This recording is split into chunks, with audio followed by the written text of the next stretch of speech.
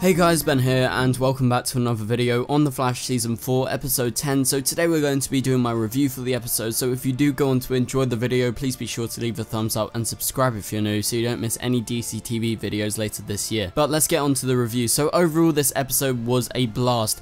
I really enjoyed it. I was intrigued throughout. I thought the way that they actually did the trial and everything else surrounding it was especially good, and I'm just so satisfied. I wasn't expecting too much. I felt like the trailers that they actually released prior to this episode didn't give the episode justice at all, and this was probably one of the best episodes of The Flash this season, so I was extremely happy with how the episode actually turned out. So leave your thoughts in the comments below because I want to see if you're just as happy about this episode. So we're going to be going through some plot points in this episode, so obviously I'm not going to be doing it chronologically. I'm going to be just pointing out the important stuff that you need to know and what we can theorize about and what we can just talk about regarding character and plot. So Team Flash established the link between Barry and what he said when he came out of the Speed Force, and now we know what's sort of going on. So like we all predicted back in episode 1, that was foreshadowing of what's to come. So now if we look back at it, when Barry said we're going to need more diapers, this line sort of confirms that Dawn and Don Allen are going to be coming sometime in the future, and considering that we've most likely met Dawn Allen already, that being the girl that everyone's theorizing about, and she was one of the waitresses at Barry's wedding, and I feel like this does sort of confirm it, but you can put a question mark after that. Considering that Barry has practically seen the future whilst he was in the Speed Force, that's what we can infer from this new information that we've got, and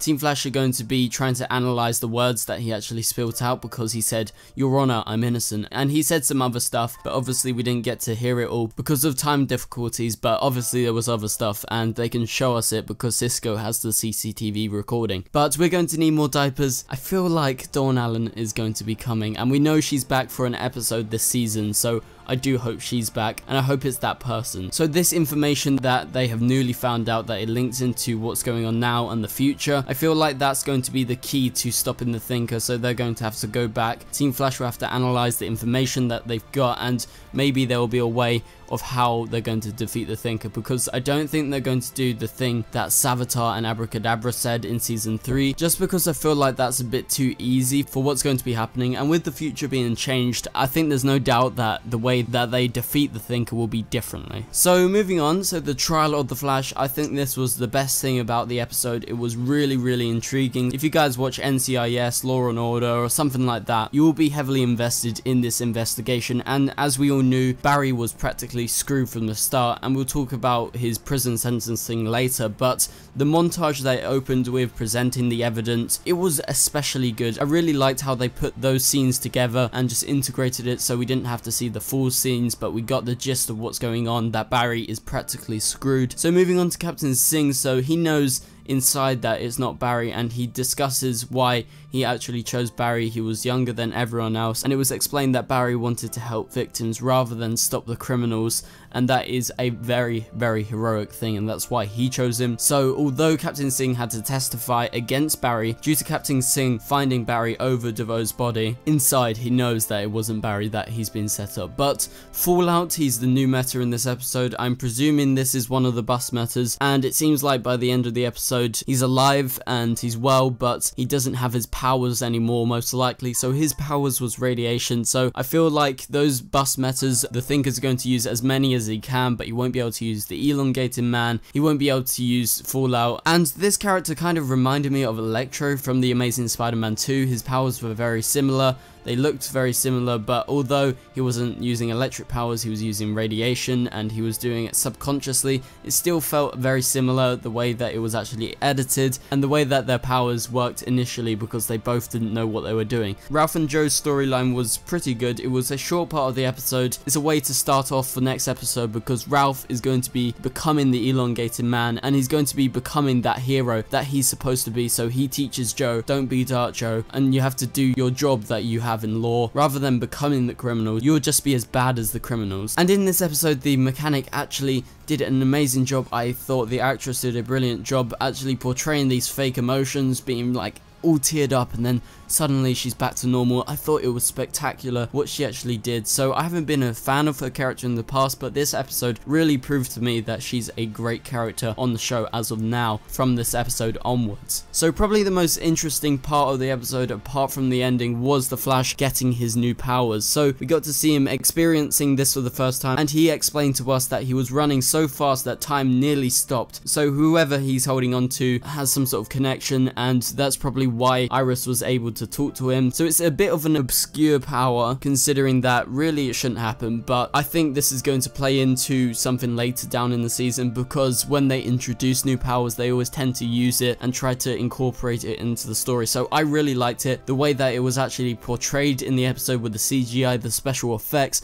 were brilliant. I really enjoyed this scene. So it was just quite spectacular, and Iris was about to reveal that Barry's the Flash, and in the end obviously she didn't end up doing that. She just sort of embarrassed herself. But the trial of the Flash as a whole was really good, and it's quite similar to the comic books. Obviously Cecile was helping out, she's the defense attorney of Barry, and she was in the comics. It was different because the reason why he was there was different from the comics. He didn't kill the Reverse Flash, so Caitlin becoming Killer Frost was a great scene. I thought I would just quickly include that because the way that Harry and Cisco actually had to make her do it was just hilarious. So Killer Frost faced off against Fallout, and obviously we got an experience of what her powers are like and the transformation between Caitlin and Killer Frost, and I thought that was just great. So if you guys remember back in season 1 episode 1, when the Weather Wizard was facing off against the Flash, Barry was running around him creating a vacuum around the villain, and this seemed to be very influenced by that. It was very similar in the way it was shot and the way it was edited, and it was really nice seeing that callback to season 1 because that's one of the most iconic scenes from back in season 1. So Earth 15 is confirmed to be a dead Earth, so we haven't been there, we haven't seen any characters from there, but Cisco sends the radiation from Fallout all the way into Earth 15. So it's just great hearing about other Earths and seeing what actually is happening there, because we don't initially know until we're told. So now we're told that Earth 15 is a dead Earth. We can't expect to really go there unless we're going to have a massive battle there, which might be a bit of foreshadowing, so we'll have to wait and see until that. But by the end of the episode, Barry was found as guilty of murder, and the way that they actually incorporated the Flash and Barry montage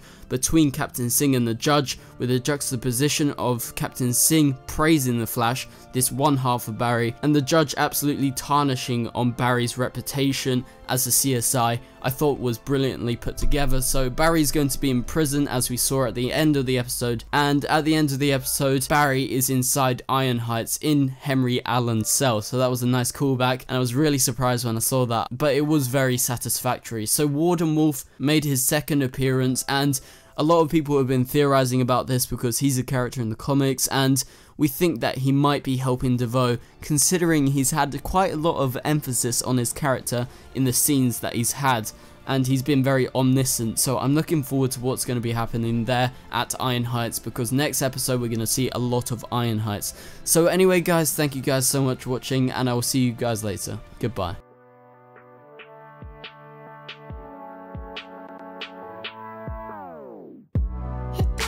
Strong, it doesn't make us weak. Tongue tied to service like shy free.